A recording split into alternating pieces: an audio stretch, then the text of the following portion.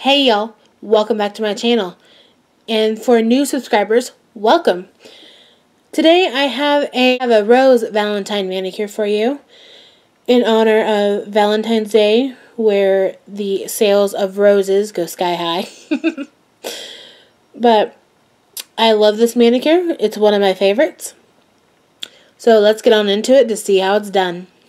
As always, we're going to start off with a base coat to protect our natural nails.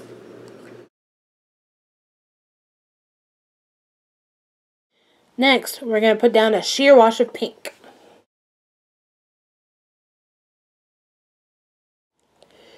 Now, to make cleanup easier, we're going to put down a layer of Simply Peel.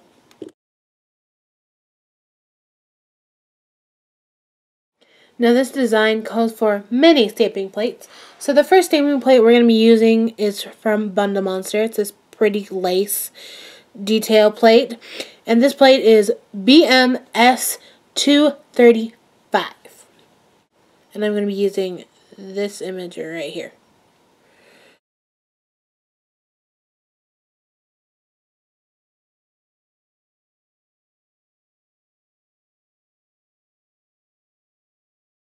Pick it up like so.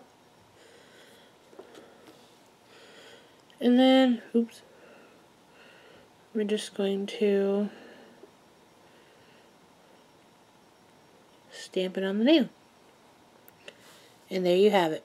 Now, for our other layer of stamping, I'm going to be using this pretty rose valentines-y plate from Born Pretty Store, and it's Celebrations BPX L014. And all the links to the products I'm using, the plates and everything will be in the description bar below.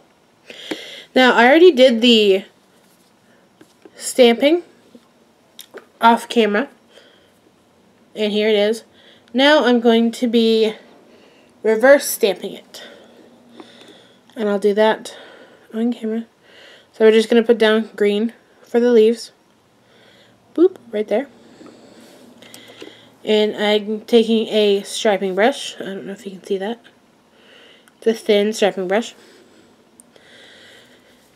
And we're just going to color in.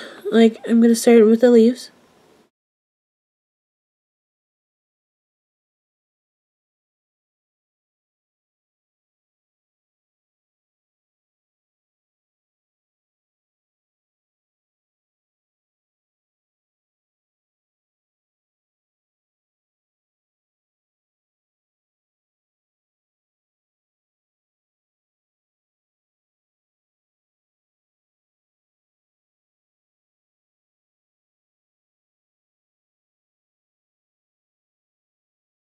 And there you have it.